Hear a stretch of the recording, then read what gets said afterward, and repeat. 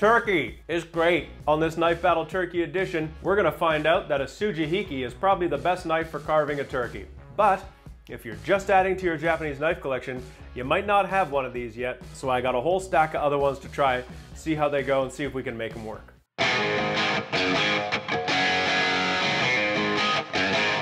Hi, I'm Mike from Knifewear. Whether you're the go-to person for Christmas and Thanksgiving dinners in the family, or you just like roasting a whole bird, today on the kitchen knife battle, we are going to cut up a turkey, see what the best knife is. I'm gonna show you how to use all sorts of different knives to carve a turkey.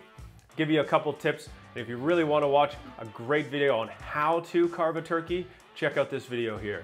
This knife is called a sujihiki. Literally, it translates into flesh slicer. Often, this is the best knife for slicing meat. It's long, it's thin, you can get nice slices that don't have the jagged ridges on it from shaking it back and forth. Really an awesome knife.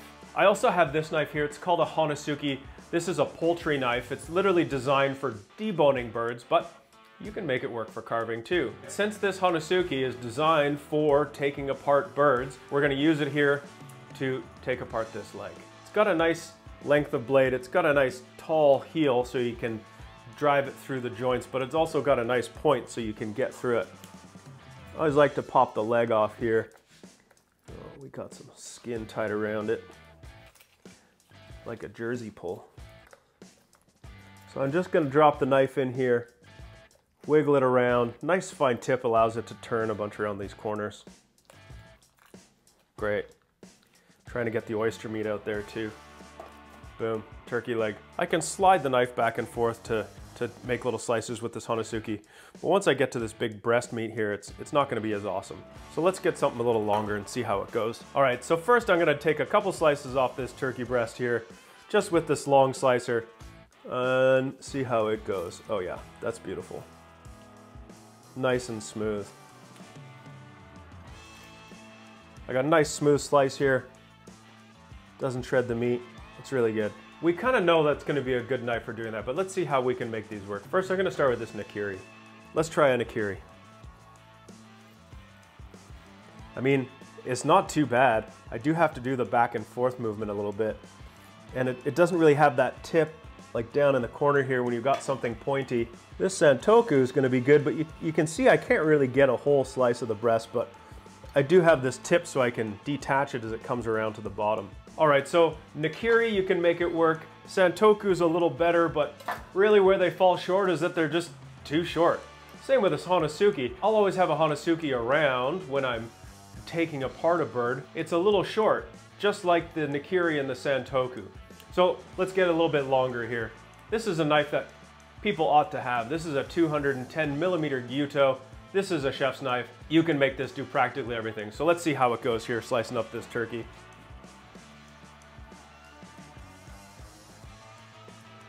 Ooh, wow, that's pretty good. I'm able to get a nice big slice here, and it's sliding through pretty beautifully. I mean, that's doing a great job, but let's give this slicer, it's a little bit longer here, 240 millimeters, and this would be a carving knife, or a sujihiki, as they're called in Japanese terminology. Is great for cutting steaks, for cutting anything big, peeling a watermelon. We even tried using it to peel a squash and it worked out really well. But let's slice this turkey.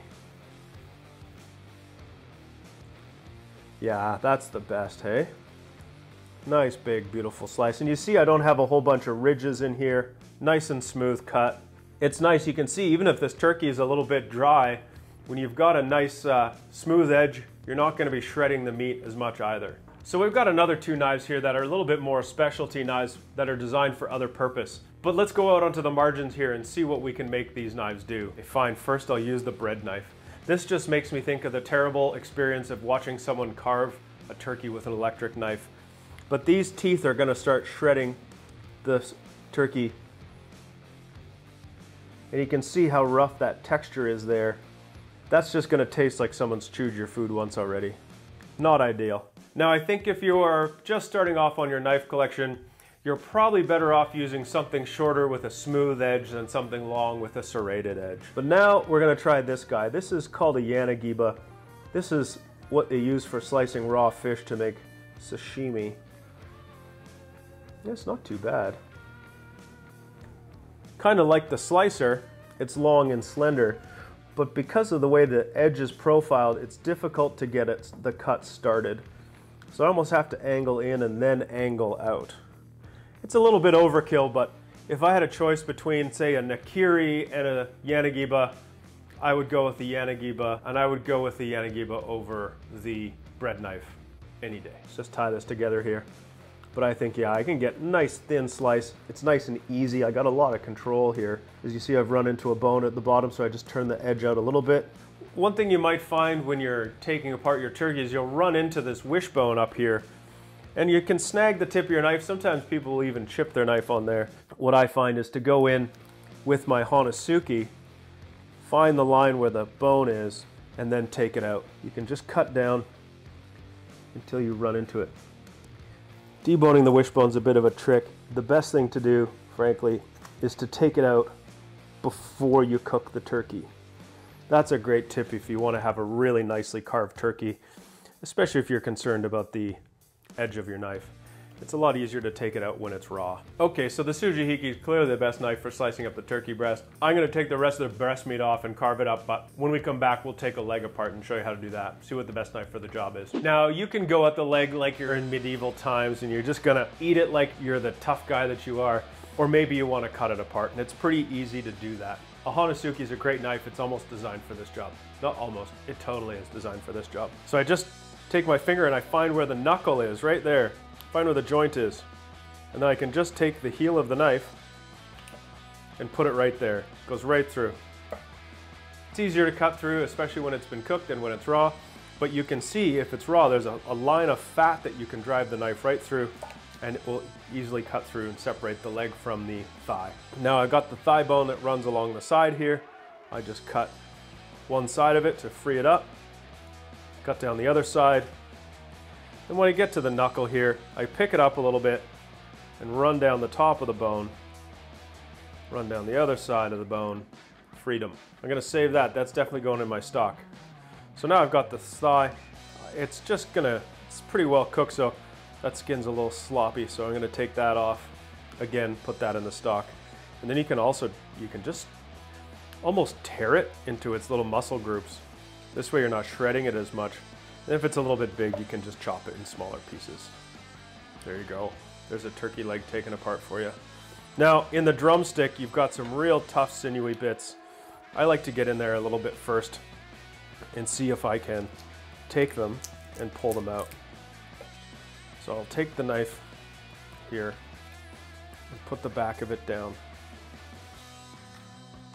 Sometimes a little bit of paper towel helps with the grip here. And you can just pull these ligaments out. There we go. So these are these really tough tendons that are in the turkey drumstick here. You don't really want to chew on them. They don't taste very good. They're real, kind of like fish bone in the throat. So we don't really want those in there. So sometimes a couple get left in, but at least you're reducing it. Turkey leg and the thigh, I like to just chunk it apart as opposed to carving it. Nice whole pieces. Cut it into a little bit slightly smaller bits. There you are. Now that job was made super easy doing it with this honesuki, but frankly, I think this is a job you could do with pretty much every knife. A nakiri might not be the best without the tip, that fine pointed tip, but you'd make it work, it'd be fine. You could definitely take apart a chicken thigh or a turkey thigh with practically any knife. Recap, basically the best knife for carving something is this sujihiki, and the turkey is no exception here. Now, if you're just starting out in your knife collection, you might not be starting off with this carving knife or the sujihiki as we call it. That's fine. I mean, I definitely think this is a thing to add to any knife collection, whether you cut meat or not. This knife is super handy for bigger jobs. If you are starting out, you might have just grabbed yourself something simple like a santoku, which is a really great, smaller, all-purpose kitchen knife, or you may be the home to a beautiful gyuto. This is a chef's knife, all-purpose knife, like the santoku, typically larger. Both of these knives are gonna work for taking apart a turkey. Longer is gonna work a little bit better. And if you really wanna throw something in there that's a big help, one of these honesukis is gonna do a great job taking it apart, breaking it down to smaller, more manageable pieces. This is also a great knife for deboning chicken. And when you got a smaller roast chicken, you can use this knife just for carving it. I've done it a few times. works really well. You can use this knife for a lot of things more than just cutting up a chicken. All right, so if you're thinking about adding more knives to your collection, and definitely if you're one of those carnivores, you want to get a sujihiki. Anywhere from 240 millimeters to 300 millimeters for really big stuff. I like them in and around the 270 millimeter range. I mean, it's a big knife, but when you got a big job to do, a big knife will really help you out. And if you want to avoid getting turkey all over yourself before you go and have dinner with people, get a nice apron. Medium rare aprons are great. I think this is about the best apron going. Look, it doesn't wrap around the back of my neck. It doesn't feel terrible when I wear it. I really like this thing. All right, everybody, thanks for watching. That was the knife battle, the turkey edition. If you want to watch another video about specific skills, 2 different ways of carving a turkey, in fact, check out this video I've done before. This is the turkey video. This is my ASMR turkey video. Do you like turkey? Do you like videos? Here's a turkey